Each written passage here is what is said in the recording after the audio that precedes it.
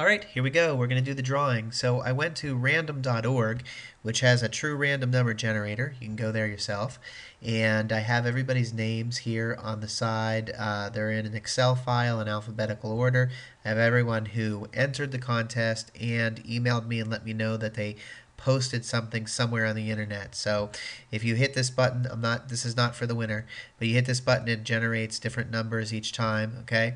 So I'm going to press the button right now and generate a number. What number comes up will be the winner of the contest based on what cell you're on in my Excel file. So there's the drum roll and generate number 27.